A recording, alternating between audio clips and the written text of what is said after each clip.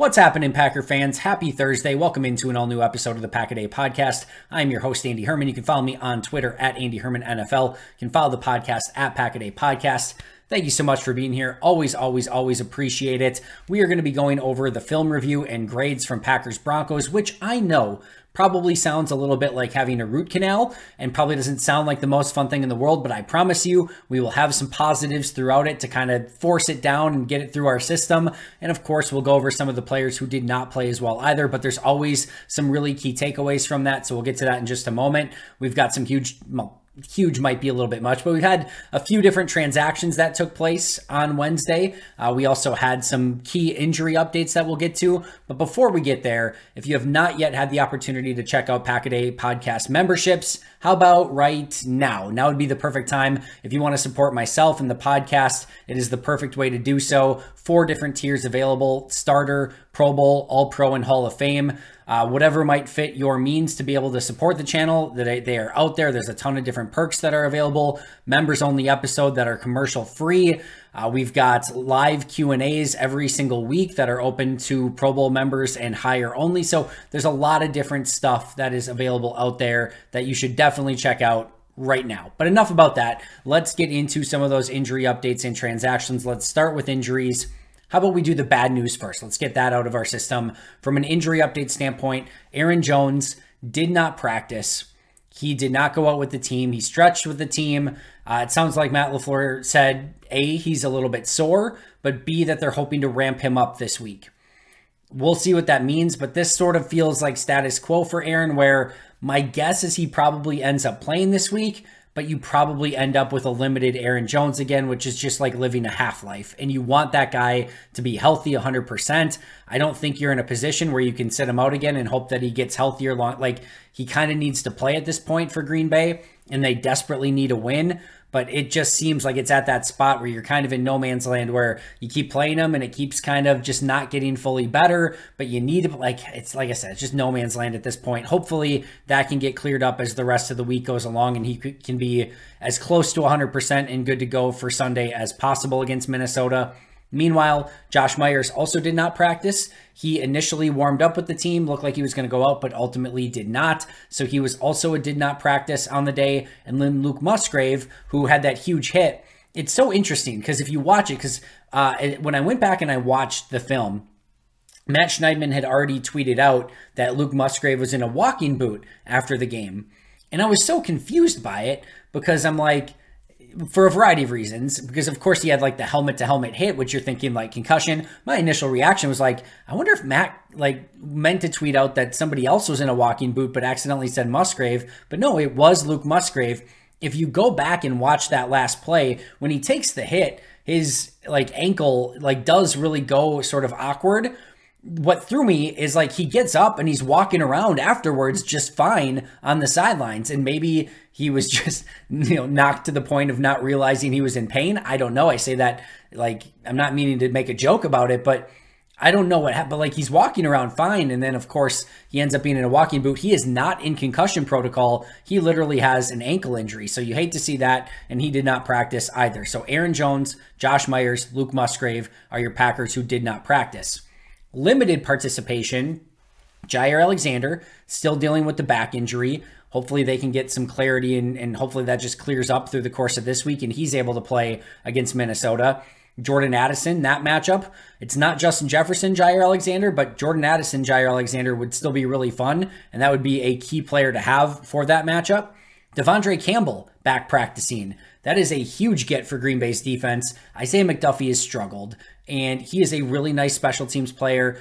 He's one of those players where if he's your 4th linebacker and he needs to come in an emergency situation, you're okay. But the amount of snaps that he's had to play is so far less than ideal, and getting Devondre back would be a huge win for this defense. Elton Jenkins was limited. We're going to talk about Elton in just a little bit and his struggles. I think it's really important to remember he is still battling an injury, and this Elton Jenkins is not 100%. And I think that's a huge reason why we've seen some of the struggles with Elton so far. Josh Nijman was also limited, as well as Devontae Wyatt. And then full participants were Zane Anderson and Christian Watson. And the two big ones here, Christian Watson and Devontae Wyatt.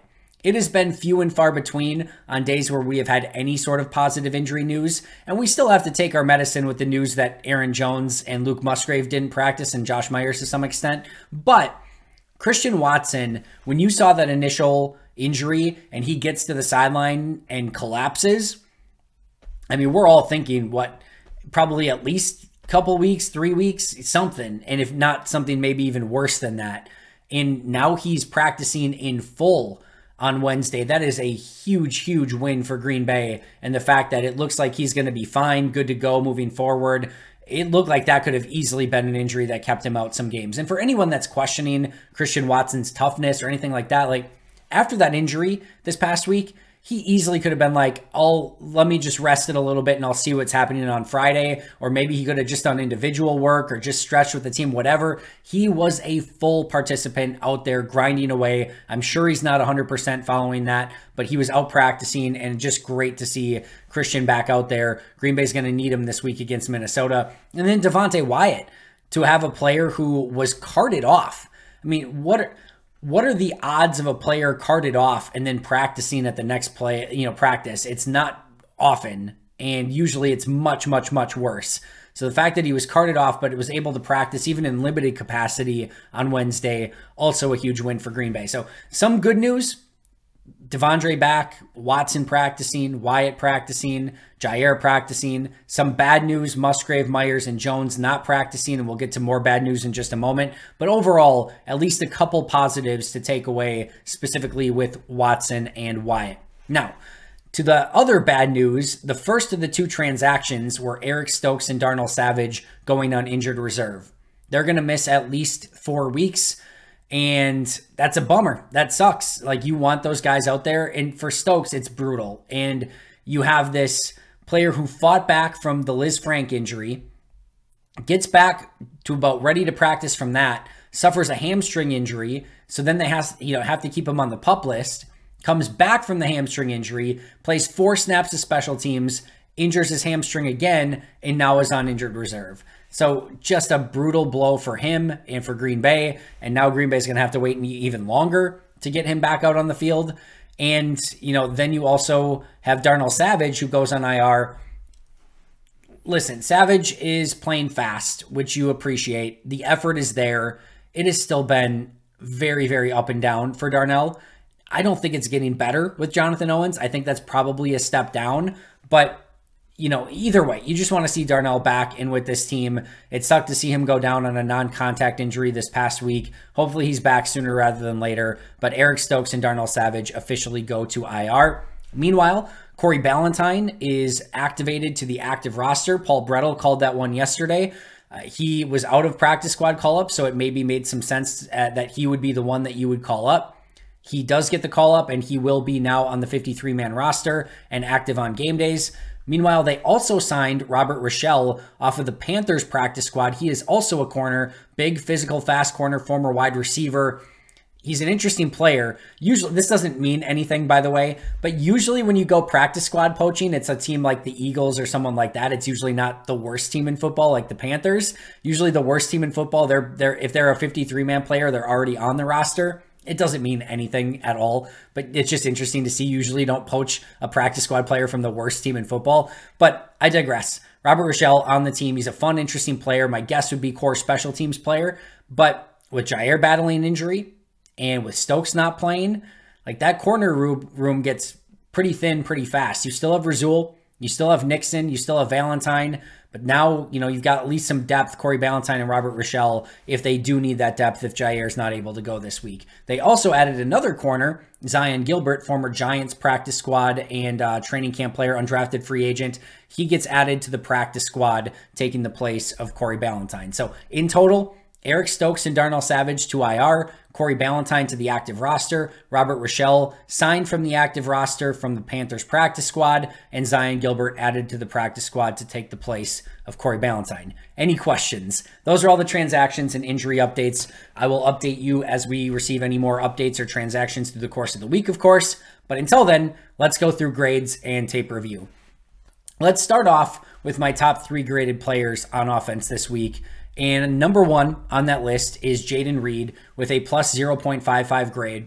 The big one, of course, is the touchdown pass, and it's not intended for him. It's a little bit of luck. It's a ball bouncing the right way, but it's still a player that is going through the play, maintaining concentration, and bailing out his teammate who really had a drop on the play, meaning Romeo Doubs, and finding a way to go get the ball and score a touchdown. A little bit lucky, sure, but sometimes you make your own luck. He's there, he's concentrating, he's watching the ball, and he's able to come down with a touchdown.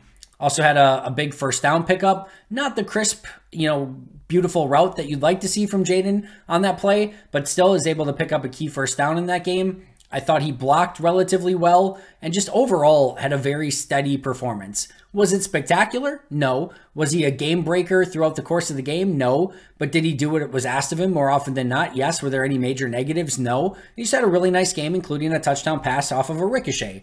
So it was a nice performance. I think we can even expect to see more from Jayden Reed as a player moving forward, but this is a positive performance and one that I think is continuing to trend in the right direction for their young rookie wide receiver. Meanwhile, number 2 on my list, another rookie wide receiver, and that is Dontavian Wicks in only 14 snaps. And this is the same theme it feels like every single week. Dontavian Wicks is my second highest graded offensive player on the team this year. And he doesn't have the snap production that so many of the other players on offense do. Like I said, 14 snaps this week is my second highest graded player. He's got the throw to Aaron Jones. It's not the beautiful throw. It's a little bit underthrown, but he also did a great job of adjusting, as the coaches mentioned this week, where they're expecting to hit that down the field, but Simmons read it well. So he has to throw it short, and he made a great adjustment on it to throw it short and to make sure that he could still complete that pass to Aaron Jones. He's got the big first down catch over the middle where he goes up, skies, gets the ball, gets down on the ground, makes somebody miss, and gets upfield. We just haven't seen that. And then there's a big first down. I think it was a first down run to Aaron Jones where Jones gets to the outside, where Wicks is blocking his guy, is the corner into oblivion along the sidelines. This is the stuff that you see every single week, even when he's not getting the ball. Tenacious blocker. He's got great route running ability. He's got good hands. He's got some run after the catch. I've said it all week. I'll say it again. We need to see more of Dontavian Wicks. I don't care how you have to get there. There should be, and just let's be totally clear, there should be 0 Malik Heath or Samori Toure snaps at this point. Every open wide receiver snap that's available should go to Christian Watson, Romeo Doubs, Jayden Reed, or Dontavian Wicks. Every time, unless they're hurt or they're getting a breather or they can't go in and you need to put in Toure, fine, so be it. But there should not be any planned Samori Toure. And that's not even a disrespect to Samori Toure. It's just how much I think of those top 4 wide receivers, and they're just better at this point. So this week it was 14 snaps for Dontavian Wicks and 7 for Samori Toure. At minimum, that needs to be 21 snaps for Dontavian Wicks. And I think he even needs to play more than that. Now, if he gets a more involved in the offense, and if he gets more snaps and he doesn't make the most of them, or he just isn't able to handle it, then fine, so be it. Then we can course correct. But right now, he's playing far too well and is one of the real bright spots of this team in very limited playing time that now needs to see more and more extensive playing time to see if he can continue to be a playmaker the more that he is on the field. Number 3 is a very familiar face for the offensive top grades. That is Zach Tom, plus 0.45, my highest graded offensive player on the year. He's having a fantastic season. What I would kind of say about Jayden Reed is not a perfect game from Tom, but a really nice game. Solid in run blocking, solid in pass protection. There's no big standout plays. There's usually not going to be for an offensive tackle, especially for Zach Tom, who's not like this mauler. He's not throwing guys to the ground. He's not pancaking people. Easy for me to say. But he's overall a fantastic blocker. He's getting the job done. And what really complicates things here is I think there is some want and desire to maybe move Zach Tom around and maybe get some of the other guys off the field. Maybe you do put Yash in at right tackle and try some things. It's just so hard because he's playing so well at right tackle, and there's just not much that's going well for Green Bay that it makes it really hard to potentially break something with Zach Tom that's going so well at right tackle just to try to fix some other things. The good news is he played 4 snaps at center, and he looked really good at center in those 4 snaps. I think he can be good in a lot of different places. They're going to have to figure out where that works best, but I would still be so hesitant to move him at this point just because he is a really, really good right tackle right now, and there's just not much going right for Green Bay. My bottom 3 offensive players, Rasheed Walker, negative 1.35 grade, By the way, check out the full grades over at PackerReport.com if you want an explanation as to how I grade, also over on PackerReport.com. But Rasheed Walker, negative 1.35, really tough week. There are snaps where you watch Rasheed Walker, especially as a pass blocker, and you're like, okay, I can see it. I can see what a finished product of Rasheed Walker looks like, and I can see that you want to keep going in that direction with him, hoping that he can develop over time. But it is so insanely inconsistent right now. There's a play where he just gets jackknifed right back into the quarterback. I think he also got called for a holding penalty on the play. It's ugly. It's really ugly. And what I've said is, like, people are wondering why Rasheed Walker over Yosh Nijman. And here's kind of what I've said.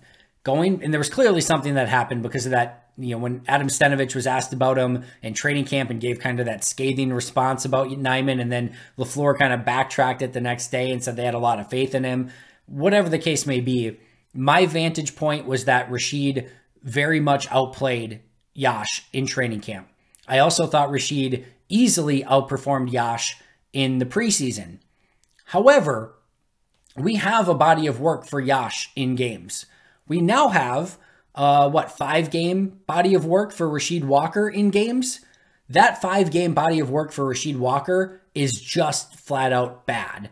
And while I have been probably the leader of the Yosh is overrated, a lot of people think he's just the starting tackle. He's not. He's a swing tackle at best. I've been very clear and adamant about that over time.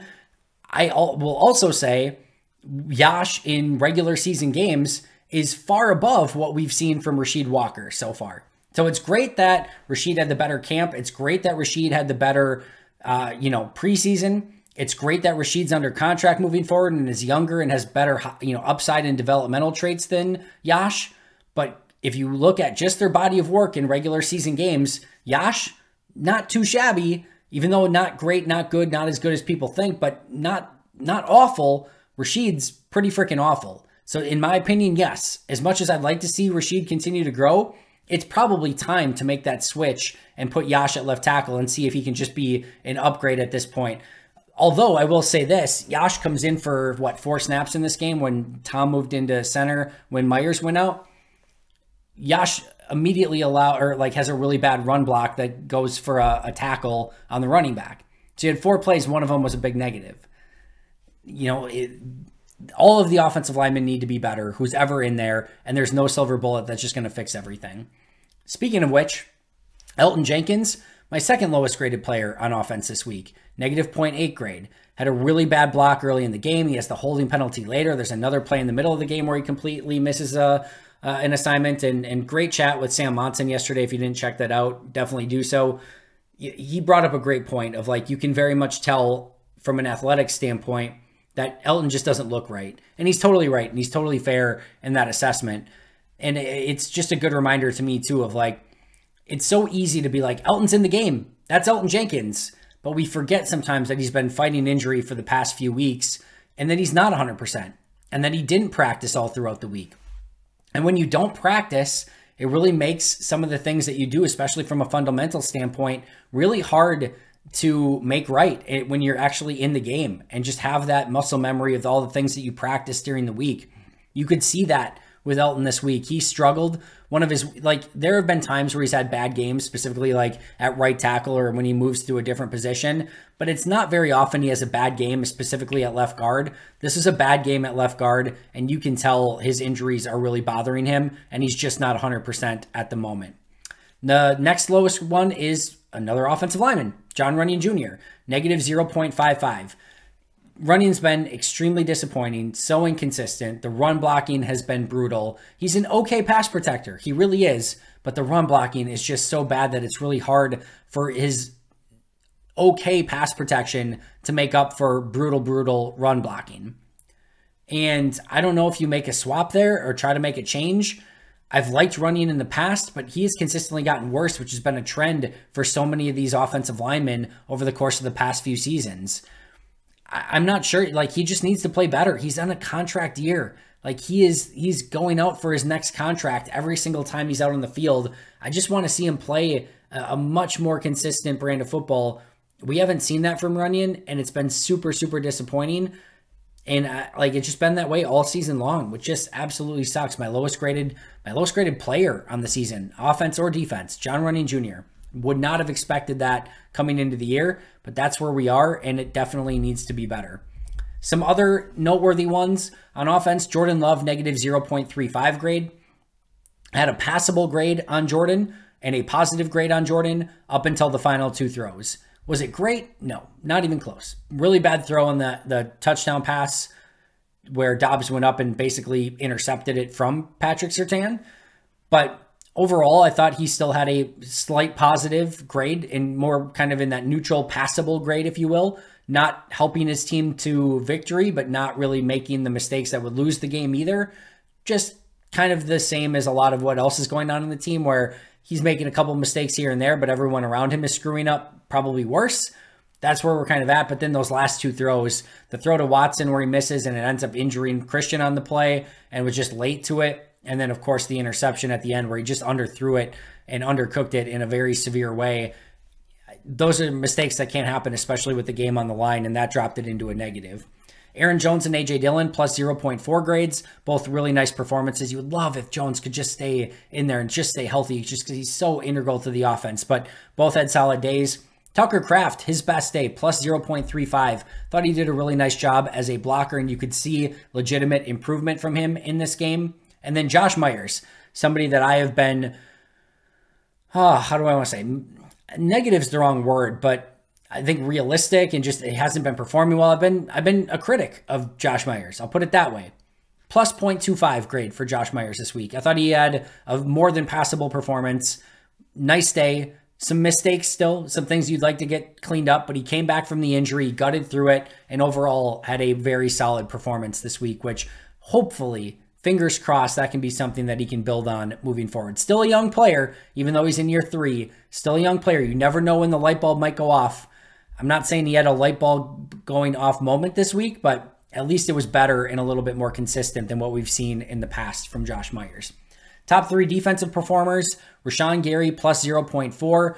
The pass rush win rate was awesome again. I think PFF had him at 40%, which is just incredible. 2 out of every 5 pass plays he's getting to the quarterback. No big plays, no strips, no sacks, no forced fumbles, no fumble recoveries, no interceptions, nothing like that. But his presence was felt. Thought he was better against the run this week, and he continues to play more and more snaps and make more and more of an impact. So nice day for Rashawn Gary again. Kingsley Enagbare, his best game by far of the year. He's really, really struggled. This was so much better. Stayed home on the edge a little bit better. I thought he was better as a pass rusher, got back in the backfield on a couple different occasions. Just a really nice step in the right direction from Kingsley. And then Colby Wooden, plus 0.2. I'm going to be totally honest off the top of my head. I can't remember any of the Colby Wooden plays that stood out in this one. But just a nice performance. Thought he did well against the run. I think he did have one play where he kind of jackknifed into the backfield a little bit. But overall, nice performance from Colby Wooden. And he's a player that they could very much use trending in the right direction. Hasn't had a great year so far. Not totally unexpected for a little bit of an undersized defensive lineman that's a day 3 pick and trying to get in the rotation. This was a step in the right direction and a positive performance for Colby Wooden. My bottom 3 defensive players: Keyshawn Nixon, negative 0.9. Multiple missed tackles, had a couple opportunities in the backfield that he missed. Had a play where Russell Wilson scrambled and Nixon completely whiffed on him. Really tough, and then not really making up for it in coverage as well. Had a couple tough plays in pass coverage. It's just been a really tough season as a corner for Nixon. The issue is there's not really many other options, especially with Jair being out and Stokes not going back on IR. He's going to be the nickel guy probably for the rest of the season. Maybe they could call up an Ennis Gaines and give him a handful of snaps inside. I'm not sure that's going to be any better. So right now, that is his job. It just needs to be much better, especially from a tackling standpoint. Isaiah McDuffie, we kind of talked about earlier, negative 0.6 grade. All over the place and not in a good way. Missed some gaps. Couldn't get off some blocks. Missed some tackles. Just insanely inconsistent from Isaiah McDuffie. And then Carrington Valentine, negative 0.45. I think people probably would have expected this one to be a little bit worse. There were some positives on tape from Valentine as well. He was aggressive coming up in the run game. He also had a couple plays where he was tight in coverage, but he also gave up at least 3 first down completions They picked on him early. He got better as the game went along. Still a negative performance with a negative 0.45 grade for Carrington Valentine. Some other quick ones. You had Brenton Cox with a plus 0.15. Probably only played 3 or 4 snaps, but did a really nice job of setting the edge on one play and did a really nice job of getting a pressure on another play. He looked good. He looked physical. He looked fast. I was impressed, and I kind of want to see a little bit more of Brenton Cox now, if I'm being honest. So plus 0.15. Quay Walker, negative 0.35. Another player where you could tell just wasn't 100%. Didn't have his normal game that he's been having so far this season. The one thing I will caution, I've seen some people say Quay has made this huge jump and he is now easily earning of that first round pick and he's on par to become a really great inside linebacker. I do believe Quay has taken a significant step. I do think he is much better than he was a season ago. I do think he is progressing to pay, like helping to pay off that first round pick that they used on him. I still think Quay has a lot to work on. I think he still needs to be a lot more physical. You will see him miss some tackles from time to time. He had the play where he had kind of the arm up top and the running back was, I think it was the running back was able to break out of it. Had another play where he had a player right in the box and I think it was McLaughlin juked him and got it inside on him. There's just some plays like that, injured or not, even throughout the season when he's been healthy, that he still needs to do a much better job of. Progressing better, like what I see out of Quay. Really like what I see out of Quay, but it's not quite there yet. There is still a lot of growth available for Quay Walker, which is a good thing. He can still grow a ton. I don't think he's going to stop getting better anytime soon, and we just need to see more and more of those flashes and hopefully some more big plays moving forward. That is my full list. So just to recap, top 3 offensive graded players, Jaden Reed, Dontavian Wicks, and Zach Tom. Bottom 3 offense, Rasheed Walker, Elton Jenkins, and John Runyon Jr. Top 3 defense, Rashawn Gary, Kingsley Nigbari, and Colby Wooden. Bottom 3, Keyshawn Nixon, Isaiah McDuffie, and Carrington Valentine. Shout out to our Hall of Fame and All-Pro members, Most Hated Minnesotan, PJ Wynn, John Wild, Shea Bradad, Arnaldo Espinoza, Jennifer Wright, Boom Handle, Lori Lord, and Donald Lee. Thank you guys so much. If you didn't catch Pack-A-Day Podcast Live, great chat with Camille Davis and Aaron Nagler. You will want to check that out. Did an episode yesterday with Sam Monson. That is a really fun episode you're going to want to catch. And then coming up, we've got Mike Wall coming up. We've got Luke Braun from Locked On Vikings, which should be a really good chat. That should air on Saturday. We've got a ton of really fun stuff coming up, so make sure not to miss it. I'll be back here soon. But until next time, and as always, go Pack-O.